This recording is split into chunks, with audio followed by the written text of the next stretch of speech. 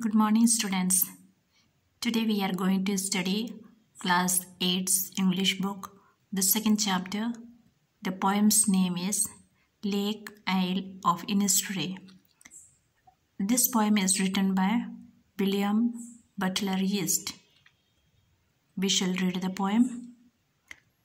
I will arise and go now and go to Innisfree, and a small cabin built there of clay and wattlers meat.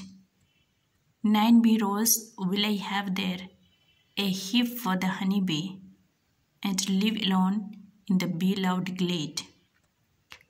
Word meaning: arise means get up. Innisfree, it is the place name. Cabin, it is a small room. Clay, it is mud. Wattles means sticks. Hive, it is the home of bees. Glade, open space in the forest. So the poet is telling that I will get up and go to the Innisfree.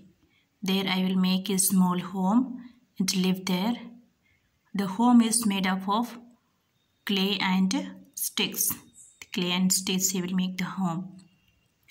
9 bean rows he will plant there. There will be the honeycomb or home of honeys too. Among them he will live, and he will experience the peace in that place. Now we shall see the second stanza. And I shall have some peace there, for peace comes dropping slow, dropping from the veils of the morning to where the cricket sings. Their midnights all a glimmer, and noon a purple glow, and evening full of the linnet's wings. Word meaning: drop in slow. That means slowly it comes. Veils, covering or cover. Cricket sings. Together we will take this. That means a music which makes the person sleep. Glimmer, something shining. Purple glow, glow is a shining thing. Purple glow, purple color of shining thing. Linnet's wings, it's a bird. So here the poet says, slowly in this place, the peace will come to me and I will experience that peace. And after night, the morning will come, and in the morning, I will hear again the beautiful music of these crickets, which will sing in that place. At midnight, I will see something glittering.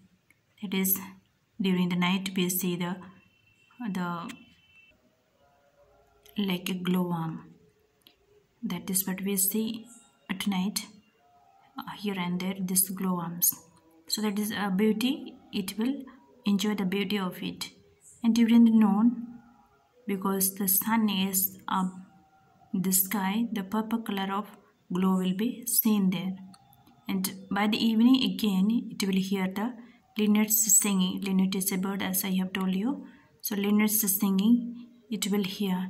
So all these things, all these sounds, slowly it will give him peace. Slowly it will come into him and he will experience peace there. So we will see in the next class the next stanza.